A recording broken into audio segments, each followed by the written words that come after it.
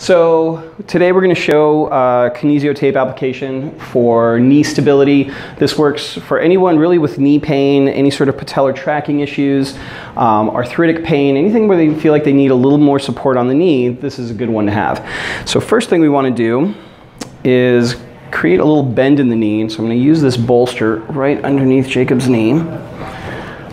And then you just rest there. If the leg is completely straight, the tape will have too much tension on it, and you want to leave a little bit of room and opportunity for the tape to bend and flex as the person moves. And so I've pre-cut 3 strips, 2 longer, 1 shorter, probably about, I don't know, again 18 inches and maybe 12, 14, something like that. With every taping application, you always want to round out the edges so that the tape has less opportunity to get caught up on clothing, improve the durability of the application. Do that on both sides. And then you take the shorter strip and you can tear the backing without tearing the tape.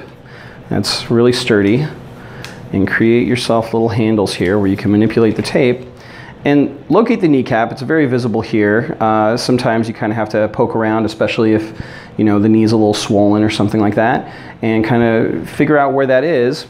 And you're going to spread the tape out, back off maybe about a quarter of that, and apply it to the outside of the kneecap. And then from there, you just want to create a little half moon application around the knee. No tension ever at the ends. And we have a very willing model here today, but if there is a lot of hair on the body part that you're taping, you might want to consider shaving that area. And then we're going to repeat that same process. We're now onto these longer strips. We're going to tear the backing and spread the tape, and we're going to go along the inside, the medial side, back off to about 3/4 pull, lay that down, and then it's the same sort of half moon with no tension on the end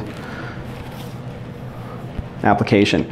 And so we cut 1 short and 2 long because we want 1 short so that we have kind of maximal contact with the skin. The tape always sticks better to skin than it does to itself.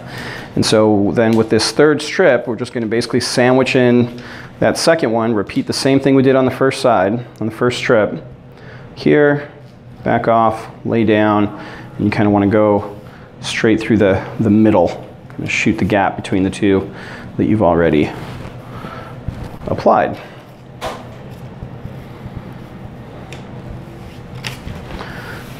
Smooth it out, give it a few rubs. The adhesive is heat activated. That should be good to go. Thanks a lot.